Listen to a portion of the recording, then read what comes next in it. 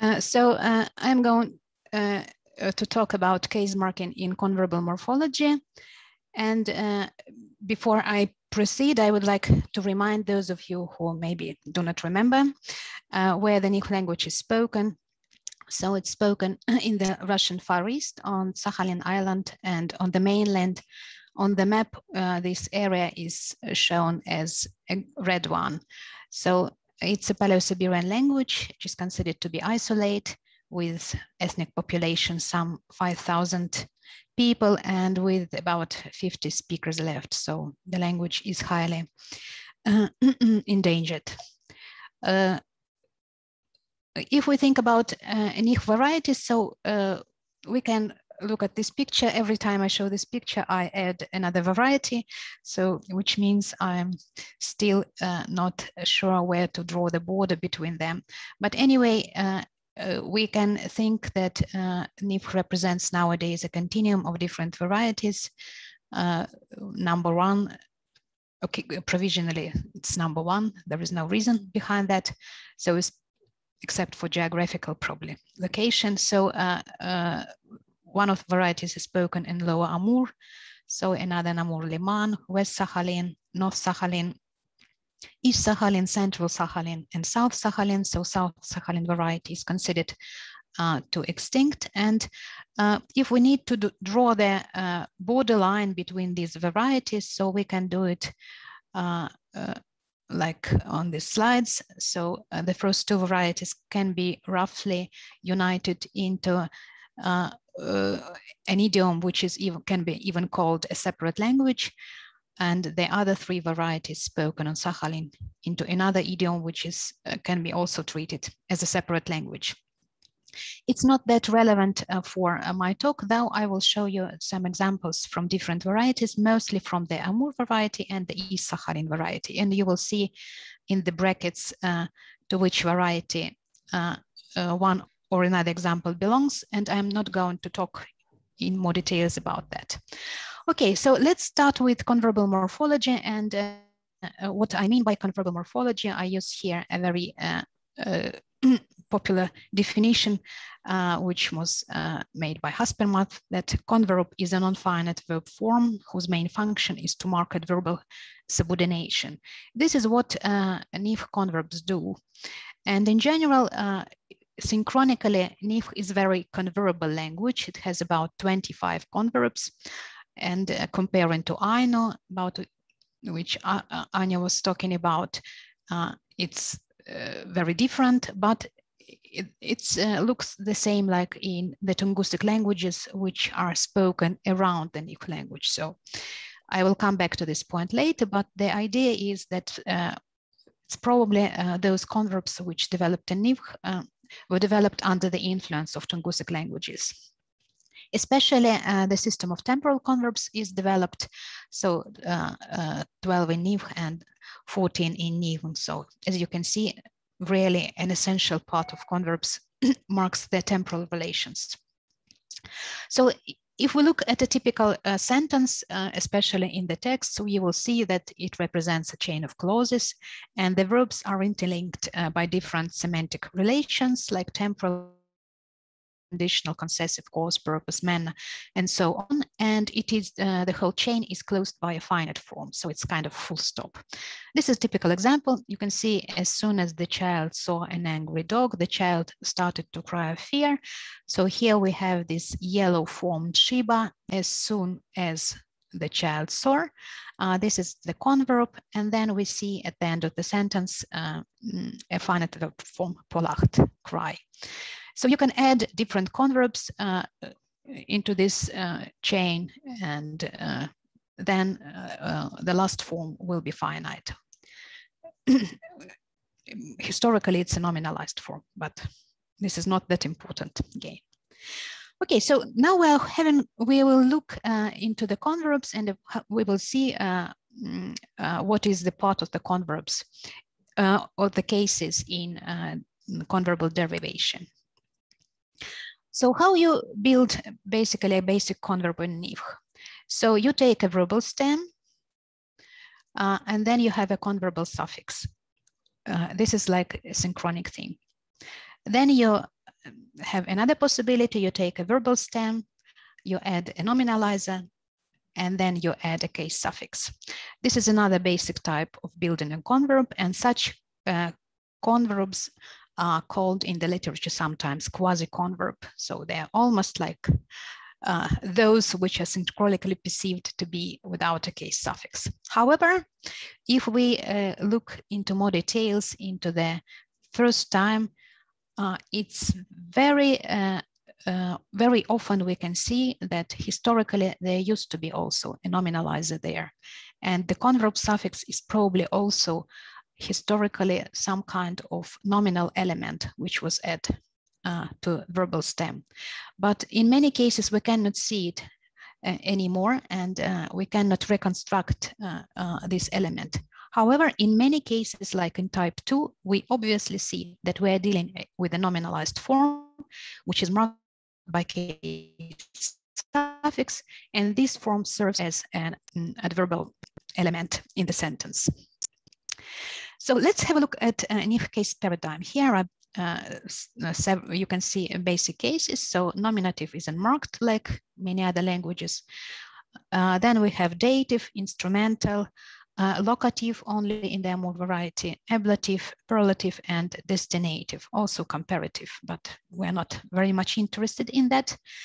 So if you look at the suffixes of these cases, you can see that dative and destinative are clearly connected in the element toho and toch. And if you look at the ablative and perlative cases, you can also see that they are connected obviously with each other historically, and here in all varieties. So among these cases, almost all participate in the derivation of converbs. As you can see, all these elements, all these suffixes of dative, instrumental, ablative, perlative, and destinative cases, we can find them in their converb structure. What about nominalizer? So there are several nominalizers in Nivkh, but if we talk about converbs, two of them participate in converbal construction. So locative F, so you can see how it works. So ler play, you can form a noun lerv, plays for playing, and then you can form a converb lervoje, while she or he was playing. Another nominalizer is ng. This is used for two purposes, mostly for deriving participles, for forming participles, and also for agentive nouns in some cases. So let's have a verb nama, be good. Nivkh doesn't have adjectives, so nama is a verb in Nivkh. Namang, good, this is a attributive form, and then namangisk, thou, she, is, was good. So this is how we form the converbs with the nominalizers and with the case markers. I have to say a few words about historical things. So we have to say that Nivkh, the Amur variety of Nivkh has undergone a general nasal loss, and as a result of that, this nominalizer ng has disappeared from the Amur variety, but it still defines the quality of the initial stop of the following case suffix. So it is there in the historical structure. So when we look at the form ngamankin in the Amur variety, it actually synchronically looks like namagin, and we see that there was a new nominalizer there because the is a voiced obstruent here. In the East Sakhalin variety, the voicing also took place, but the nominalizer stayed. So thou, she was good, thou, he or she was good. What other additional elements can be within the converb? First of all, it can be a desiderative suffix preceding the nominalizer. For instance, vin if toho, until he or her, when somebody goes, went. There can be a future suffix before the nominalizer, vin if toho, in order to go. And there can be a relational noun used after the nominalizer. This is what Anya was probably talking about her cases, so this is also it. Rang while somebody was drinking. As you can see, this is of course very very transparent form. However, it is rather grammaticalized. So we actually do not think about the word irn like really time. It's the same is with the noun tar, a middle, in the form rataruch here. This is from the Amur variety. We do not see the nominalizer here. So both of them are already perceived as rather grammaticalized forms as converbs. There are also some other elements, but I'm not going to talk about them more. Okay, what are the semantic types of these quasi-converbs? Temporal, causative, purposive, and also concessive, marked with different cases, as you can see.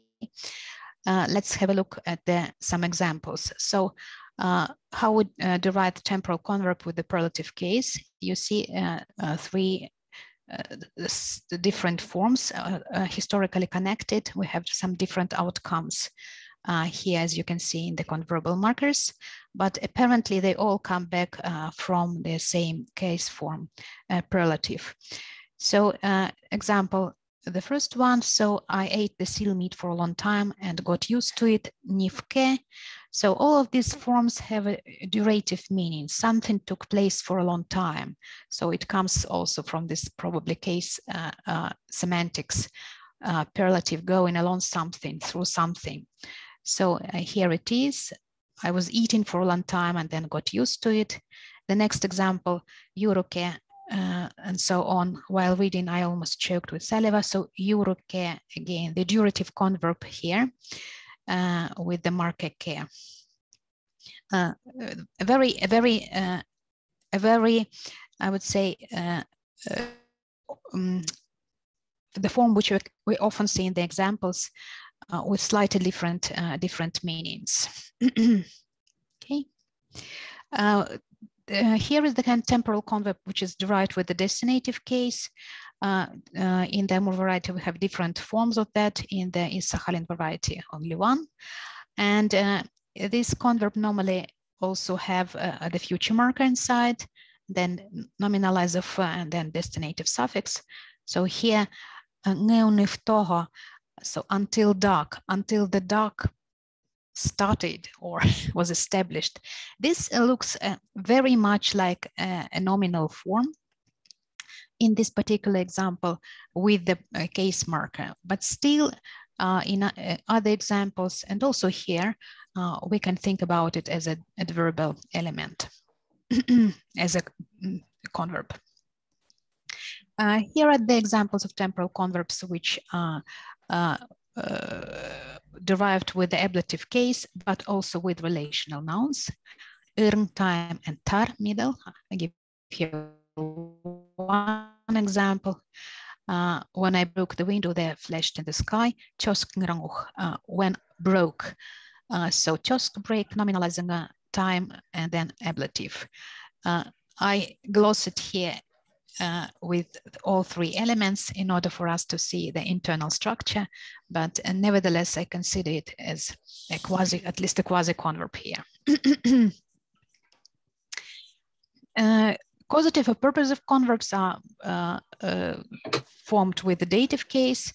So here it is toch, and then again, there can be a desiderative suffix before the nominalizer or future suffix before the nominalizer. Here is the example. Because you talk to me like that, I'll not let you to go to the cinema. Clive toch, talk, a nominalizer, and then we have locative dative or dative marker. So because you talk, this is our converb. Concessive converbs are marked with the instrumental cases. Here, though, I have to say that it's a little bit this form gisk, which comprises the nominalizer and the instrumental suffix gisk. If we look at the form of the suffix, it's a little bit different from the case marker, which is kis, but I think still that they are related to each other. And in the Amur variety, the same story we have, so we do not have a nominalizer, but we have a voiced initial consonant. Also, it's a little bit different from what we have the case marker, but still I think they are connected with each other. Here is the example: though it was raining, I went to the forest, though it was raining, Kyrgyzsk. So a quasi-converb here used for certain purposes. Okay, so here are some conclusions. I have to say that, so we can see, and we've seen that Nivkh converbs display various degrees of grammaticalization, also dialectal variation. This can reflect different layers of underlying historical processes, and we've seen that they are really transparent forms of converbs with easily defined segments and elements. There are less transparable forms, more grammaticalized. And if we think about other converbs, which at least synchronically do not comprise any case suffixes, then those forms are probably the oldest ones in all this process of formation of converbs. In general, if we think about how these converbs were formed, and if we look around at the languages which surround the Nivkh, so we can clearly see that Nivkh follows the areal patterns of converbal formation. So I have here the example from Evenki. We can see how temporal converbs, a couple of examples of temporal converbs which are derived in the Evenki language with the dative case or with locative. The structure is a little bit different, but the whole idea is more or less the same. You have a verbal element, you have participle, which can be compared with the nominalized forms in Nivkh. We have a dative marker, and also here, for instance, a reflexive element and plural marker. All this means while walking, or marked with locative. So we have again the verbal element, participial element, locative case marker, possessive in third person singular after he had come. Nivkh doesn't have these possessive markers or number markers on the adverbs in these cases, but the model for deriving the converbs is very similar. So we can say that probably all these developments, which continued in Nivkh for a quite a long period of time, apparently, since we have different stages of this process. So demonstrates that Nivkh follows the areal pattern of converbal formation, unlike, for instance, Ainu, which wasn't covered by this, wasn't touched by this process. And also, if we think about the whole process of Altaization of Nivkh, which we know again took place apparently under the influence of Tungusic languages. So here we can easily see that it is one of the most transparent and probably one of the oldest stages in the process of Nivkh Altaization. So the whole system of deriving converbs with case markers is quite an old one, and gives us a good clue on different historical processes which took place in Nivkh. Thank you very much. Thank you, Katya, for your talk. Now questions or comments?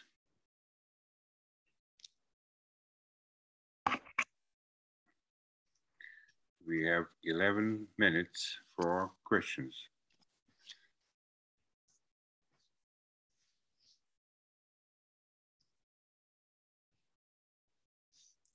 I see Anya has a question. Really? I'm chairing myself. Okay, good. Yeah, it's a very brief clarification question. You mentioned in the very end that there are no plurality markers on converbs. So there is no gu on converbs. Is that right? Yes, this is right. But of course, I am a little bit simplifying the story, because there are converbs that agree with the subject in number, but there are different type of converbs, such converbs in which we cannot see any case markers involved synchronically. But no, of course, you cannot add any plural marker to the converb. You cannot add anything So, so this is differentiate them, sorry, from the proper nouns. Yeah. So, thank you very much. Thank you. Any more questions? I can't see any hands. I see Natasha. Natasha, okay, yeah, okay. I'm sorry, I'm chairing myself. Yeah, perfect, yeah. I'm relaxing, yeah, okay. Natasha, you're welcome. I have a brief clarification question. Do I understand you correctly? You propose that this pattern itself is borrowed from Tungusic or other Altaic languages, but do you think that the semantic rules themselves can be also somehow borrowed, calqued from Tungusic? At the first glance, they seem very, very differently from those we attest in Tungusic languages. So Tungusic languages also use these nominalized case forms, but very different case forms to express different semantic types of converbs. For instance,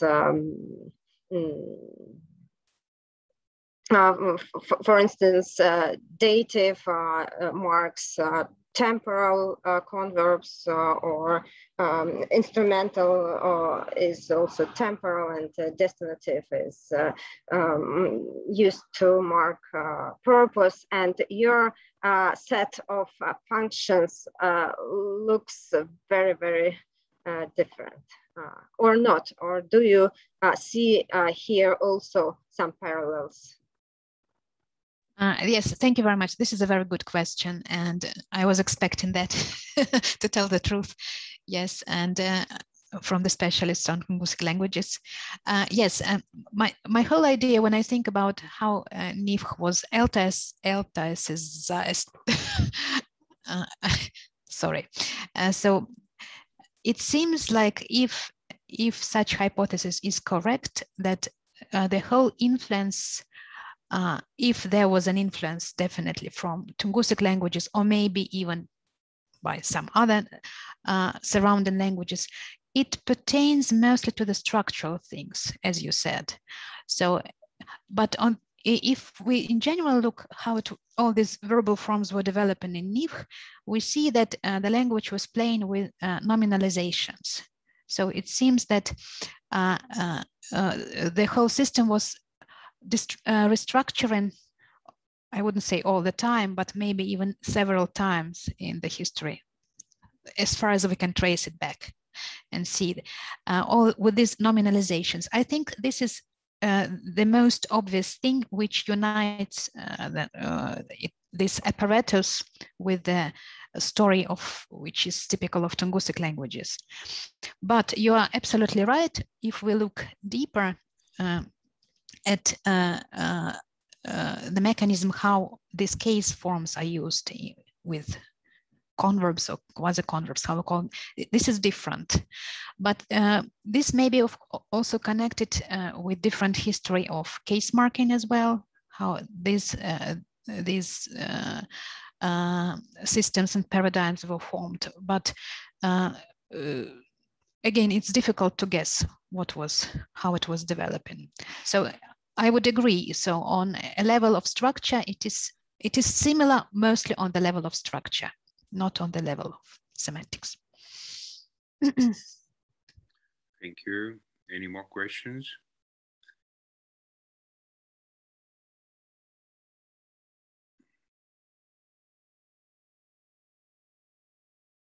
Waiting for questions or comments.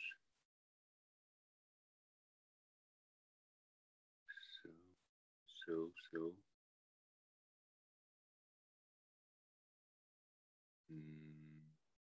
Am I right that there are no more questions, no more comments? So if I'm right, we thank Katja for most interesting presentation. Thank you. And as far as I know, we have a break now, right? Sonia? Yes, we have a break for 1 hour. 1 hour break. Or lunch break. Lunch break. Great. Okay, so we'll meet each other with in an hour from now. Okay, thank you.